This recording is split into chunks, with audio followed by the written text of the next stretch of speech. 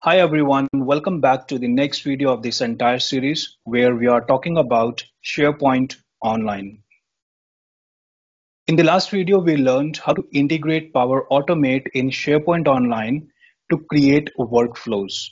We discussed how Power Automate workflows work. We created an automated workflow to send notifications when an item is added within a list. And we also talked about the automate feature in SharePoint Online.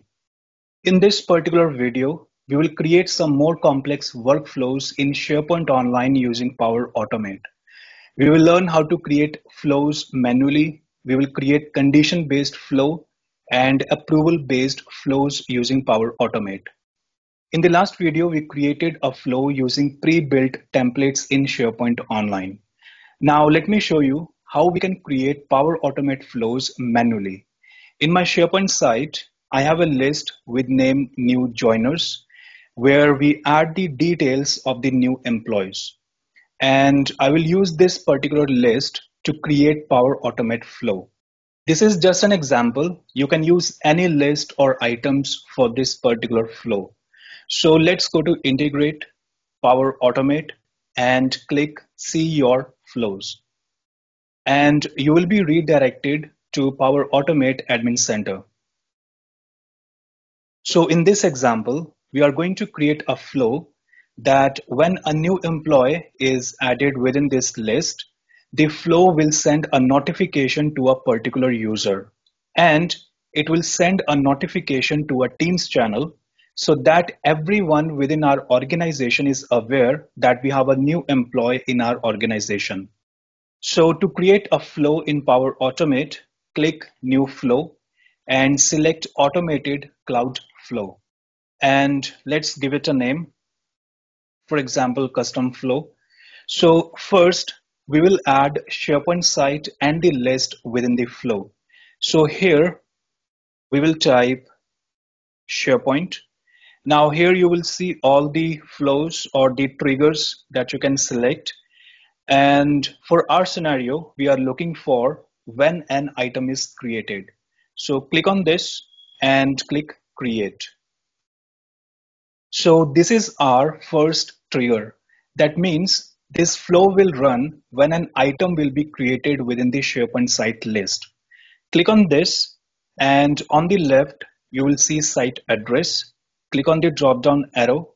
Select the site name. Our site name is IT. So select IT, and under list name, you will see the list of all the lists those are available within this particular site. And the list that we need is new joiners. So select new joiners, and that's it. So our trigger is ready. Now we need to select an action that what we want this flow to do when an item is created within the list. So to add an action, we will click plus and click allow and click add an action. So the action will be to send email notification to a user. So here we will search for Outlook, and next to Outlook, click see more. So these are all the actions that you can use within this particular flow. So we will select send an email because we want to send an email notification. Under to field, we will type the name of the user to whom we want to send the email notification. So let me type Bob Ross, and you can add multiple recipients also. Then we have subject. So subject will be we have a new employee joined, and let's compose the body. So body will be hi everyone, we have a new employee joined. Now here we can add the name of the new employee as well. I'll tell you how to do it. So you will click on here on this icon, and here you will look for name, select name, and you can look for last name as well,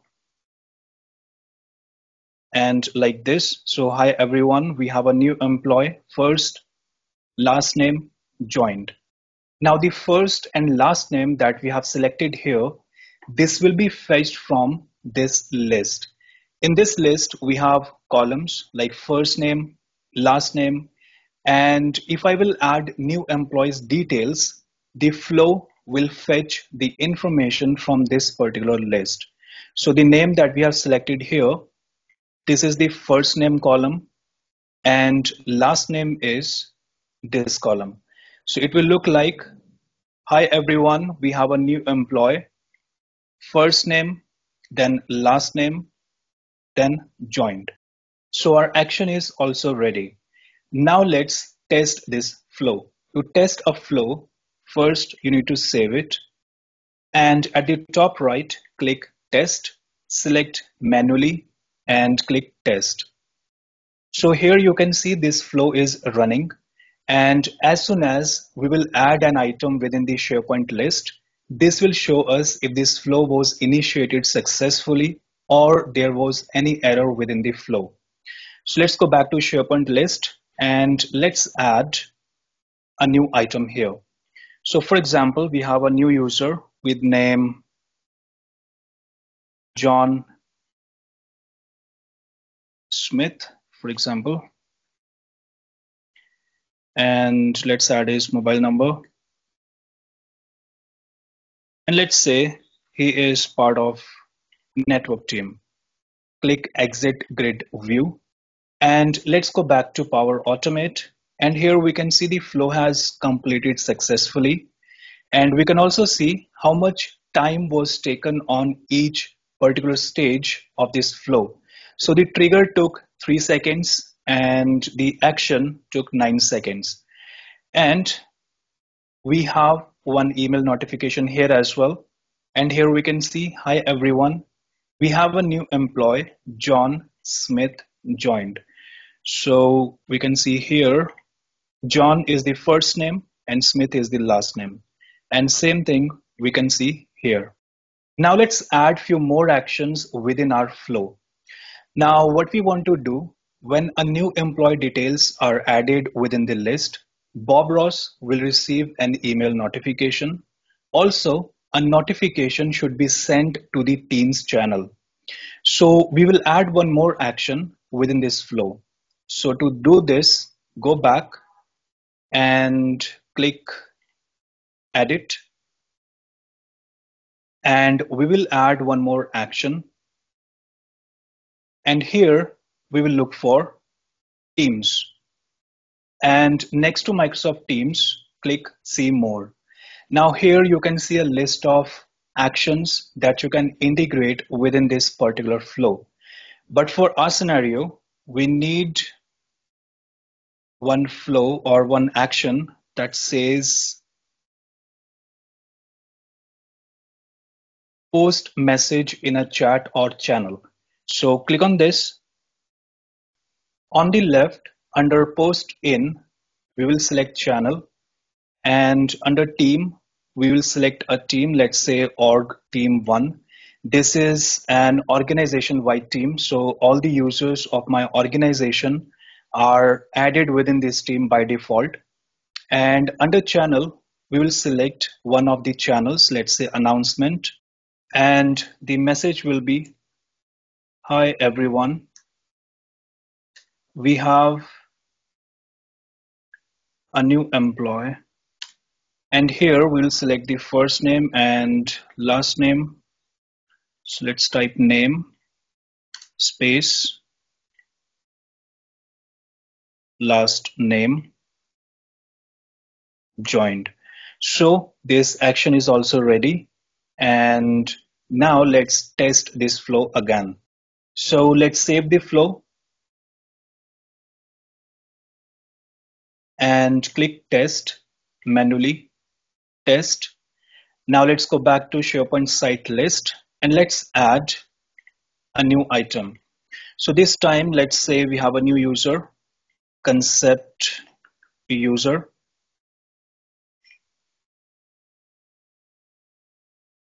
And let's add the mobile number. And let's say he belongs to server team. Exit grid view. Let's go back to flow. So our flow was successful, and we can see the time taken by each trigger and each action to run. Now let's go to Bob Ross mailbox. We can see we have received the notification. Hi Bob Ross, we have a new employee concept user joined. And let's go to Teams, and we have org team 1 announcement. And here we have, hi everyone, we have new employee concept user joined. Now let's create a bit more complicated flow using Power Automate. Let's go back and click edit. Let me close this screen. So we will use conditions and approvals within the flow. Let's go back to the SharePoint site. So here we have a column with name department. So we will create a condition that if the new employees department is network, then an approval will be sent to a manager of the network team. And if the new employees department is server, then the approval will be sent to the manager of the server department. And if he approves it, then the item will be added within the list as approved or denied. So first I'll create a new column within this list, click add column, and I'll select choice and click next. Now, if you're not aware of the data types that you can see here, single line of text, multiple lines of text, number, choice. If you're not aware of these data types, you can refer to the previous video where we talked about metadata in SharePoint. So in this scenario, first let me give it a name, approval. So type will be choice. Now in this scenario, I need only two choices, either approved or denied. And let me change the color also. Denied should be red and approved should be green. That's it. And let's turn this option on, require that this column contains information, and click save. And after this, all the items, those are already added within this list. For these items, by default, I'll make it approved.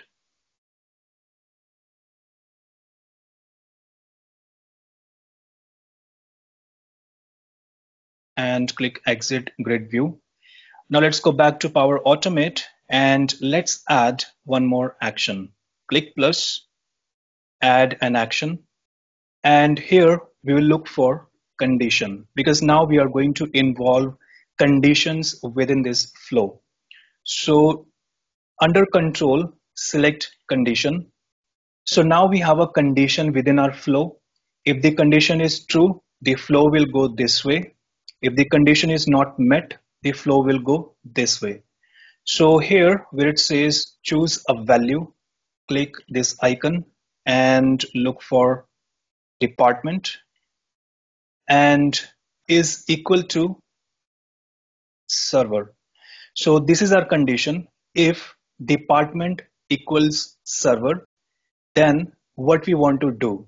So under true, if the condition is met, if the department is server, so here we will add an action, click plus, add an action.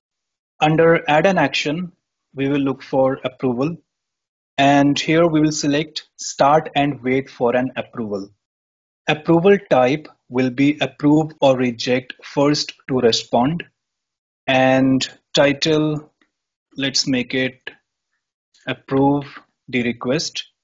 Assigned to, so if the condition is met, if the department is server, so let's say we want to send it to Bob Ross. Let's type the complete email address. So we have the user here.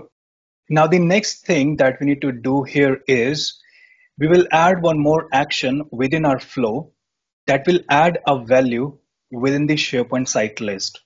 Under approval, if the request is approved, the flow will automatically add a value approved.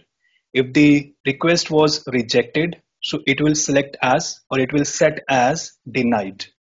Let's go back to Power Automate and under this particular condition or the action, We will add one more action. So click plus and click add an action.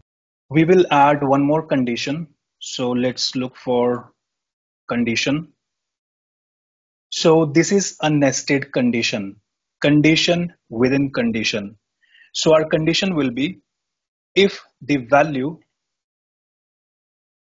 outcome equals to approved.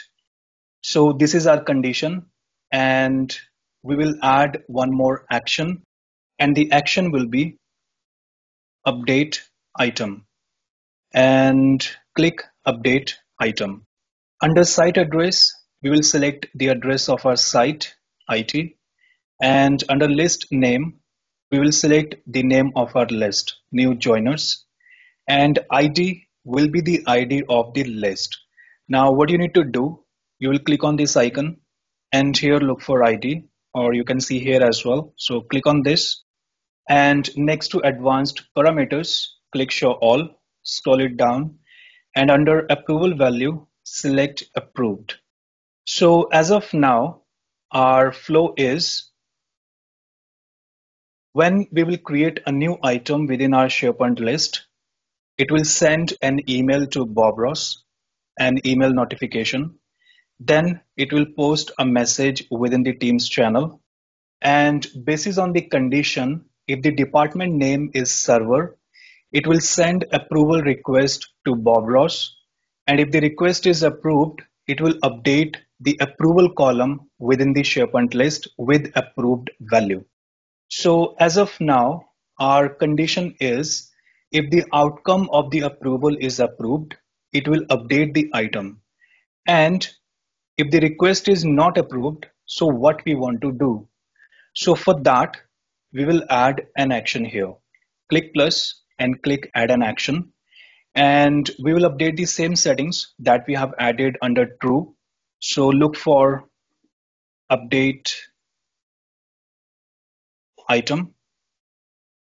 Here, select the site name, IT, and new joiners. ID will be the list ID, and click show all. Here under approval value, this time we will select denied.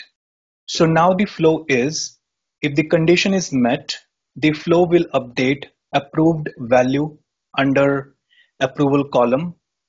And if the condition is not met, then it will update denied value. And now we are left with one more action. If you go up, here we have a condition that says if the department is server, it will send a notification to Bob Ross. But if department is not server, then what do you want to do? So here under false, we will create one more action. Click plus and click add an action. Now here you can add an action like if the department is not server, you want to send approval request to someone else or to the manager of another department, or the request can be approved automatically. So let's add the same action like we did here. So here search for approval and select this start and wait for an approval. Approval type will be approve or reject first to respond, and title will be approve this request, and assign to, this time I want to send this request to me, concepts user, which is the admin account, and rest of the fields are not required. So that's it. Our flow is ready. Save the flow and let's test it manually and click test. So let's go back to SharePoint site and let's add two more items. So let's say we have a new user with name user A. Let's add mobile number, and he's part of server team. And we have one more user, user B. And this user is part of network team, and click exit grid view. So for the server department, the approval request will go to Bob Ross. And for the network department, the request will go to admin. And let's go to Bob Ross mailbox. So we can see the notification is received. We have notification for both users, user A and user B, because the first action within our flow is send a notification to Bob Ross when a new item is added within this flow. And then the flow will send a notification within the Teams channel. And we can see we have received two notifications, one for user A and second for user B. And Bob Ross has received one approval request also.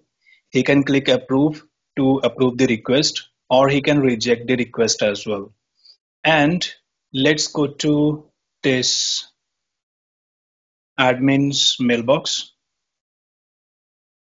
because for network team, this particular user will receive the request and he has received the request as well. So let's approve it. Let's add the comments, submit. So the request is completed, it is approved. And let's say for Bob Ross, we will deny this request or we will reject, so that we can see if our flow is working properly or not. So let's click submit, and this particular request is rejected. And let's go back to SharePoint site list. So let me refresh this page, and we can see the approval is updated. We can see one request is approved and other request is denied, which was not approved by Bob Ross. So this is how you can use Power Automate to create workflows in SharePoint Online. So that is all for today. If you learned something new from this particular video, please give it a thumbs up, subscribe to our channel, and if you have questions or suggestions, feel free to write them in the comments below. Thanks for watching. I'll see you in the next video.